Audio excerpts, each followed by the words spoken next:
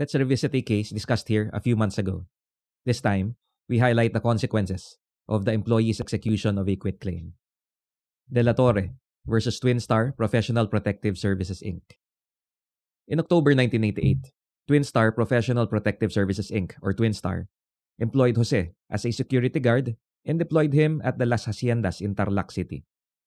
On January 2011, Jose sought help from a program to complain about the underpayment of his salaries.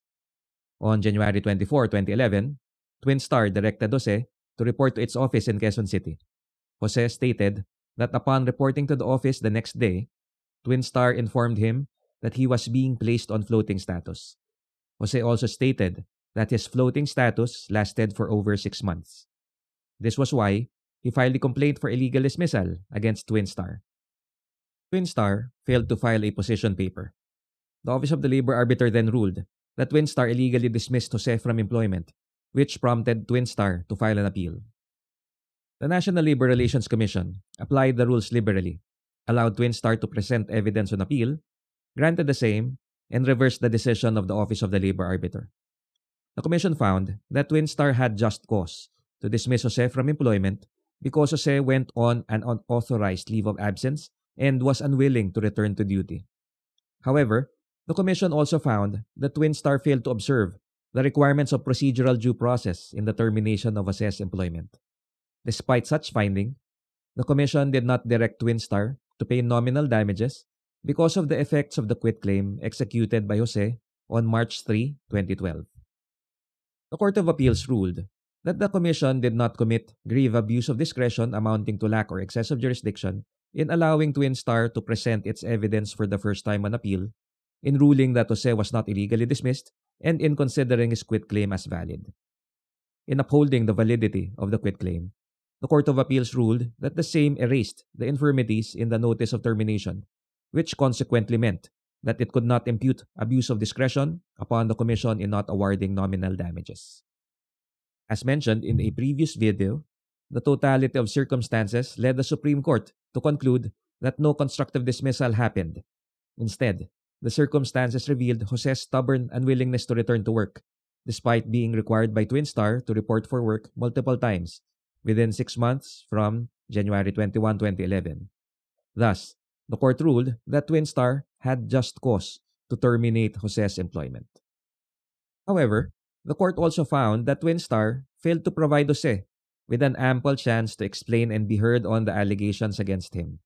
For the court, this necessitated an award of nominal damages to the latter. In this regard, the court ruled that it was erroneous for the Commission and the Court of Appeals to not award nominal damages because of the existence of the quitclaim executed by Jose on March 3, 2012. The court reiterated the standards that must be observed in determining whether a waiver and quitclaim has been validly executed. Said the court, "Not all waivers and quitclaims are invalid as against public policy. If the agreement was voluntarily entered into and represents a reasonable settlement, it is binding on the parties and may not later be disowned simply because of a change of mind. It is only where there is clear proof that the waiver was wangled from an unsuspecting or gullible person, or the terms of settlement are unconscionable on its face, then the law will step in to annul the questionable transaction." In the present case, while the court considered the quitclaim valid for complying with all the requisites stated above, it stressed that the stipulations in such quitclaim must still be interpreted within the bounds of law and reason. A waiver or quitclaim is a contract by nature, and thus, following the rule that the law is deemed written into every contract, the stipulations therein must be interpreted with this in mind. According to the court, Jose's statement in the quitclaim that he had no more claim, right, or action of whatsoever nature, whether past, present, or contingent, against the said respondent and or its officers, did not include the illegal dismissal case. This is because the legality of an employee's dismissal is determined by law, and it is the Office of the Labor Arbiter that has the original and exclusive jurisdiction to determine such a case. The court added that while an employee may indeed accept his dismissal and agree to waive his claims or right to initiate or continue any action against his employer, both parties do not have the jurisdiction or authority to determine the legality of such termination.